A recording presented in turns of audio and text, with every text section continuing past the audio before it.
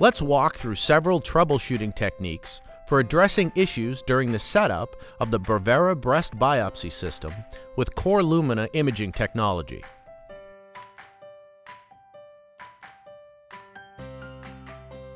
What should you do if the biopsy needle does not connect smoothly to the device driver? A biopsy needle connection error is displayed on the technologist display, or you hear an abnormal sound when testing the cutting cycle. All of these may mean the device driver is not properly homed or in the ready position, which results in the biopsy needle not properly connecting to the device driver. This is what the device driver looks like in the homed position. Note that the forks are all the way to the right. This is what the device driver looks like when it is not in the homed position. Note that the forks are all the way to the left. If you did not visually check to see if the device driver is in the homed position, there could be a feeling of forced movement when placing the biopsy needle on the device driver. When placing the biopsy needle on the driver, the movement should be smooth, not forced. To home the driver, remove the biopsy needle from the driver and press the check button on the technologist display. The check button should always be pushed after a failed test to re-home the driver. After pressing the check button on the technologist display, the system will switch to the setup screen and initiate re-homing the driver. Wait until the prompt has changed under biopsy needle from wait for device driver to not installed, place on driver. Now the driver is ready to set up the biopsy needle. If using the same biopsy needle, check that the gears on the underside of the biopsy needle are all the way forward. This is what the gears should look like on the underside of the biopsy needle when in the appropriate position. If the gears are in the incorrect position, shown here, simply push the gears all the way forward, distally toward the needle tip. To place the biopsy needle, line up the back tab of the biopsy needle with the notch in the device driver. Carefully move the biopsy needle straight down to engage it with the device driver, aligning the notch with the back of the tab. Slide the biopsy needle forward until it locks into place with a click. The biopsy needle should attach and move forward smoothly. Do not drag the biopsy needle across the device driver when setting up. Once the biopsy needle is correctly in place on the driver, the box under biopsy needle should say installed and will be highlighted in green on the technologist display.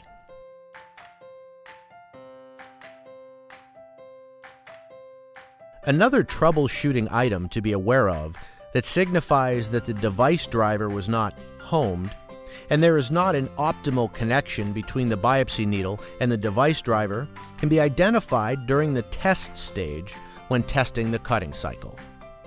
When testing the cutting cycle, you want to look for a complete biopsy cycle with the aperture of the biopsy needle opening and closing.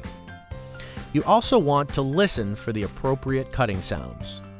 This is an example of a correct test cutting cycle. Be sure to note the sound. This is an example of an incorrect test cutting cycle. Be sure to note the sound. When you hear this type of sound, it means the device driver was not properly homed. Remove the biopsy needle and check that the gears on the biopsy needle are pushed all the way forward. Then, press the check button on the technologist display. This will switch the mode to the setup screen and initiate re-homing the driver. Once the device driver is in the homed position, then go through the normal steps to set up and test the needle.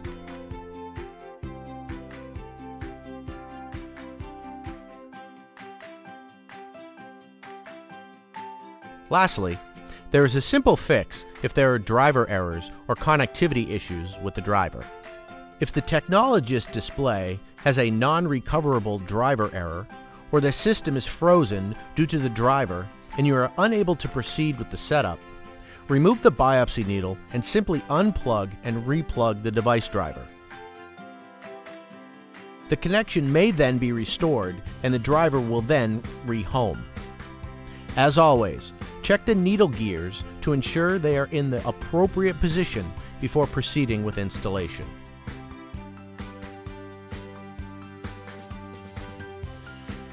What should you do if you are getting a vacuum system not at required pressure message on the technologist display? The following are several possible causes and actions to take. Start with checking the canister. The suction canister lid may not be properly sealed onto the canister, or the large port on the suction canister lid is not capped with the large plug. Check both to ensure both lid and large port are sealed. Check to make sure there are no cracks in the canister. If there are, replace the suction canister with a new one. Another possible cause is if the disposable biopsy needle suction fitting is not connected to the suction canister lid or not connected to the right port on the suction canister lid.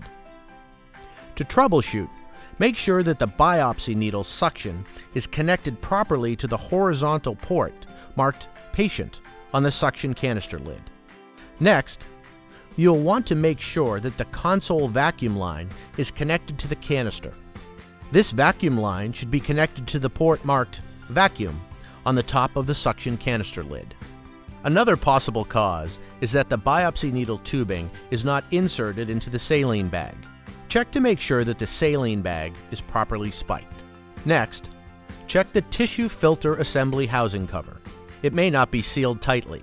Open the drawer and tighten the tissue filter assembly housing cover. If none of these suggested actions fix the vacuum error, use a new device. Retain the biopsy needle, record the lot number, and contact your local Hologic representative. Retry with a new biopsy needle. Remember, the check button should always be pushed on the technologist display after a failed test.